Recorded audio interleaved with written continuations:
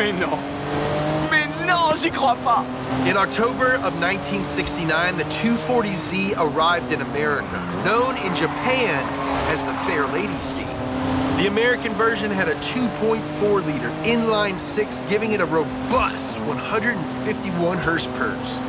It could go from 0 to 60 in just under 8 seconds and cost around $3,600. I would love to find a 240Z for $3,600. Jumping to more current times, in 2001, an announcement was made. The return of the Z to America. Nissan debuted a bright orange Z concept car, the Nissan 350Z. It was released to wide acclaim the very next year. While the 350Z was good, Nissan knew they could do better.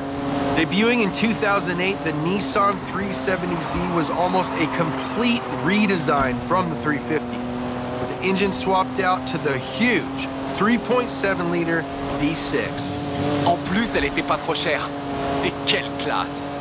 Lucky for us and all the Z-Series fans, Nissan didn't stop there. In 2023, the new Nissan Z arrived, the newest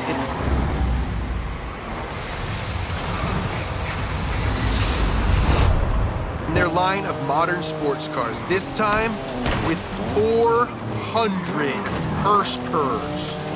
The new Z uses the same platform as the 370Z, but now it's got a 3-liter twin-turbocharged V6 engine. Now I kind of wish I'd gotten the Roadster. Z432, baby. Can't beat a classic. My Z is the mightiest Z. C'est génial. Mais la iCar me manque.